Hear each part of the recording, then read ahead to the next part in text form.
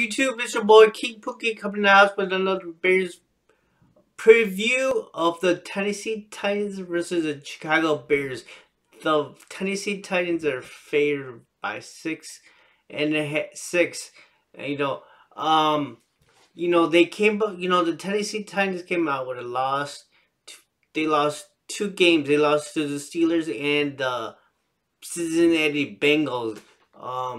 The Bears are 5-3, and you know, but yeah, the Tennessee Titans, they're 27th in passing and 25 in overall and 22 in rushing, and they have 8 out of 4 turnovers, 12 takeaways, 4 of them or 3 picks and 1 fumble. The heart of the Tennessee Titans is Mark. King Henry, and so the Bears need to stop Henry. I get a lot of people say we gotta stop Ryan Tannehill because but yeah, I think if we hold Henry down from to 80 to 70 yards, I think the Bears have a chance to win this game because if he scores more than 100 yards, it's game over. There's no way the Bears are gonna win.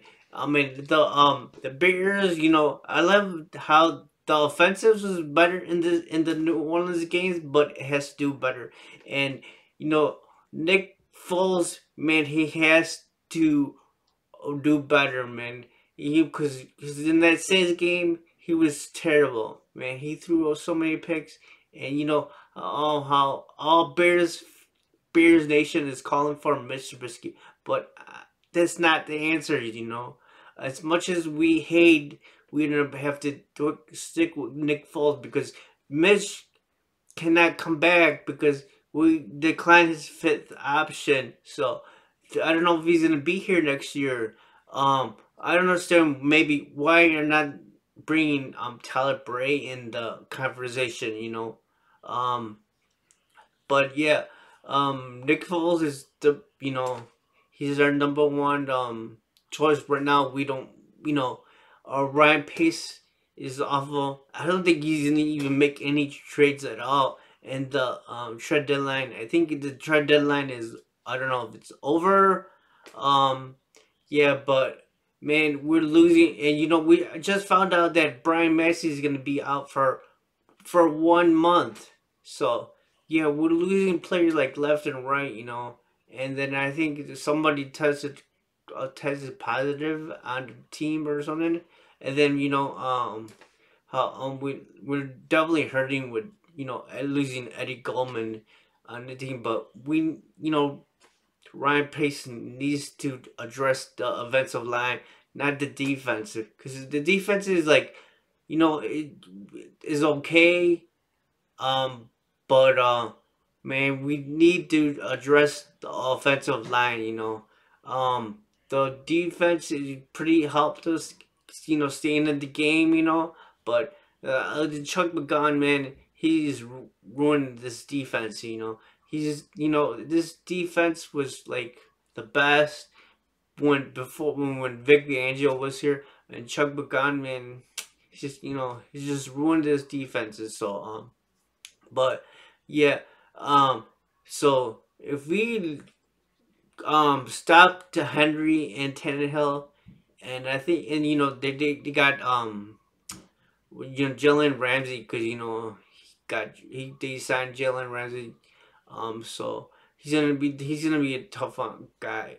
We gotta watch out for too, but yeah, if the Bears play like last weekend, I think maybe they have a chance to beat Tennessee Titans.